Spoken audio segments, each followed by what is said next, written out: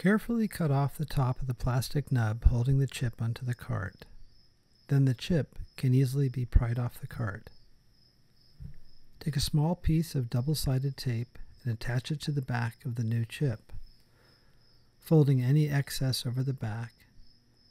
Now, with gold contacts facing the front of the cart, press it into the chip area on the cart, making sure it's flat and flush.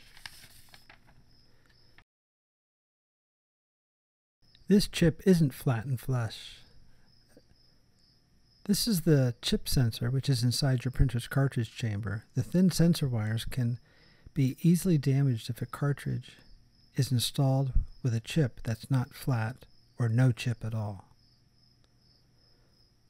Pressing the chip down so it's flat will allow for good contact with the sensor and prevent damage to the sensors.